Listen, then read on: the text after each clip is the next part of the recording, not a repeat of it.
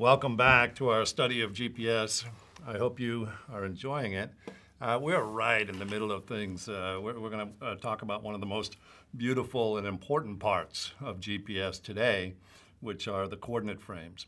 And I'm going to try and put that into a little bit of context for you by talking about all the coordinate frames, and then move on to the details of the Earth-centered inertial frame and the Earth-centered Earth-fixed frame.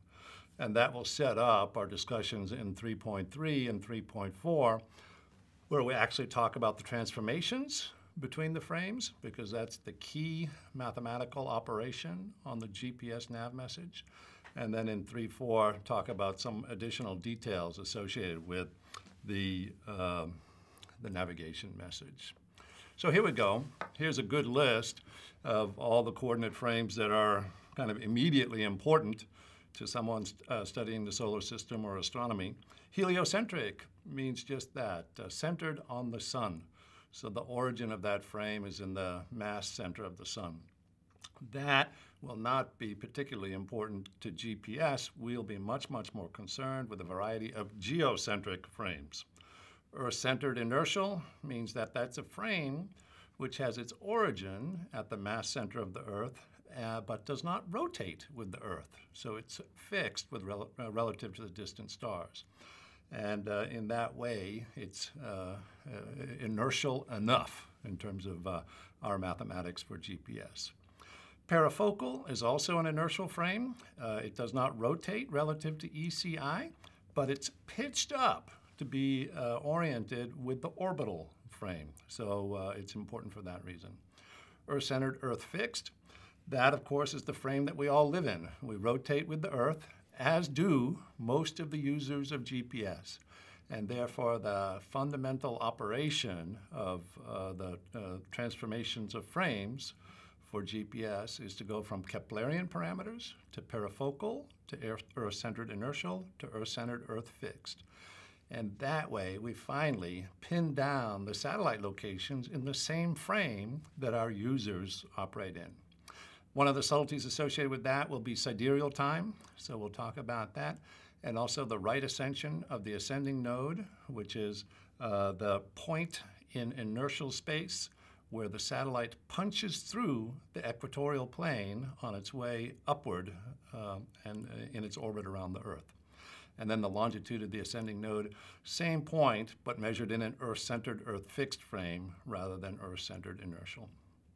Finally, there's a frame that the user operates in, and that's so-called topocentric, and it finds the horizon as being important, and then straight up from the Earth center through the user is the second axis, and then the third axis will complete a right-handed system.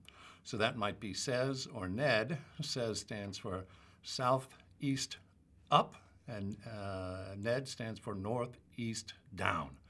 So in the one case, you have south and then up, because that gives you a right-handed system. And the other one, you have north and down, because that also gives you a right-handed system. Here are these coordinate frame transformations that I mentioned. And as we said a couple of minutes ago, the GNSS orbit calculations are transformations from one frame to another. Importantly, we get Keplerian parameters. We use those to define the satellite location in the parafocal coordinate system, and then we transform them into Earth-centered inertial, and then finally into Earth-centered, Earth-fixed. That's the heavy lifting associated with the opening and the interpretation of what comes in the GPS navigation message.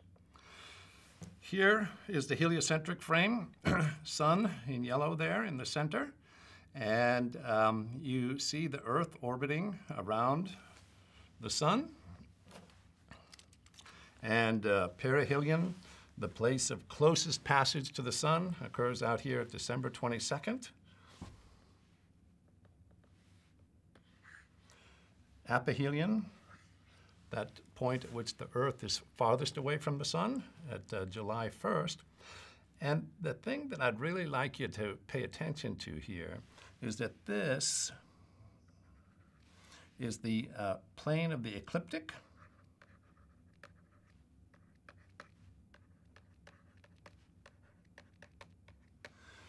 And that is the plane in which the Earth orbits. So relative to the sun, that's the orbital frame of the Earth.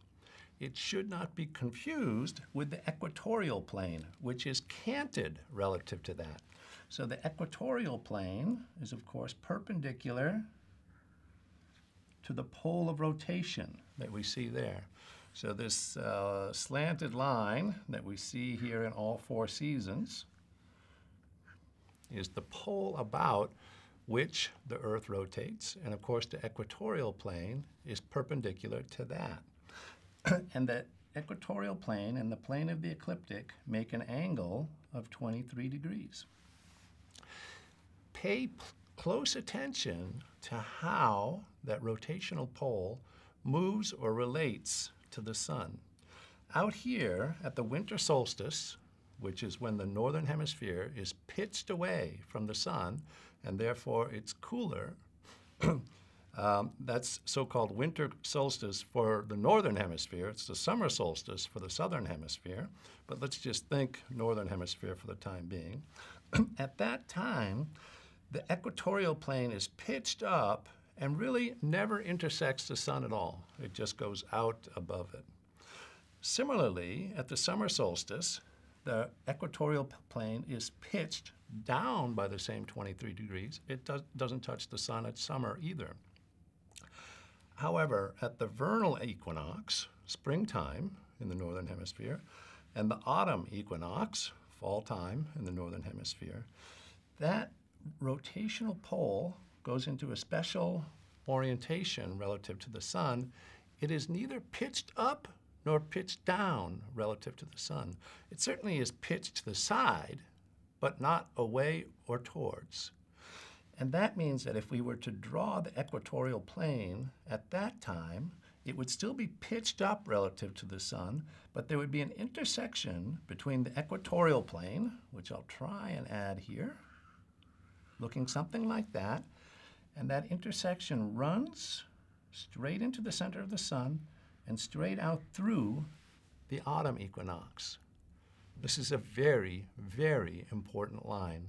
It's called the vernal equinox. So we use that phrase, that label, for 2 purposes.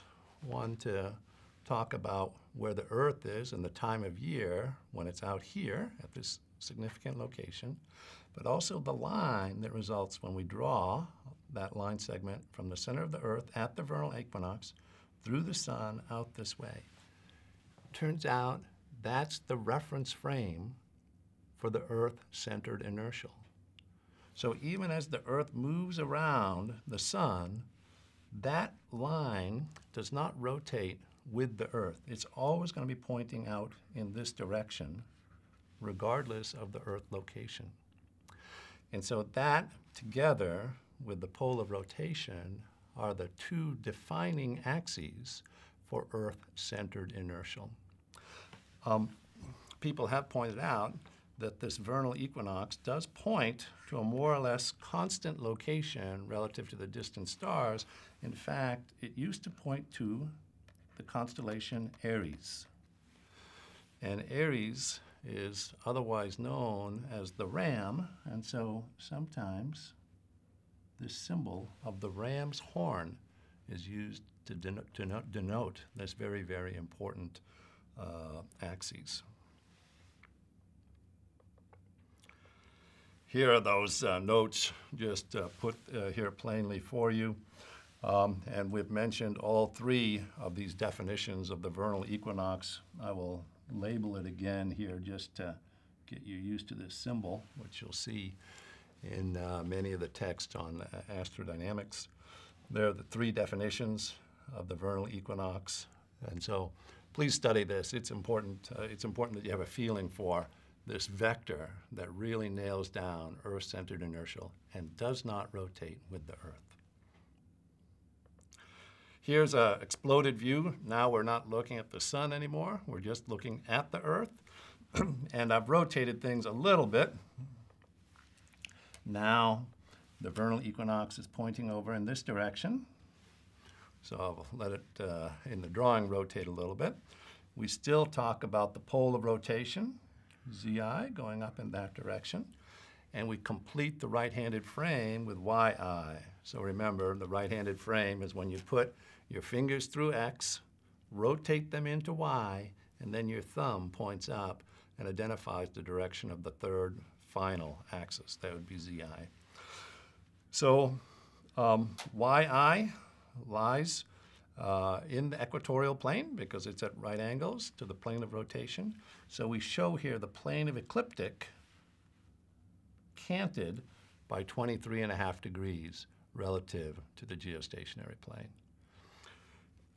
So hopefully that gives you a feeling for the coordinate frames that are important to GPS. When we come back next time, we'll talk about the important mathematical transformations between information that may be provided in one of those frames, but which we have to treat and process in another one of the frames. Until then, good luck.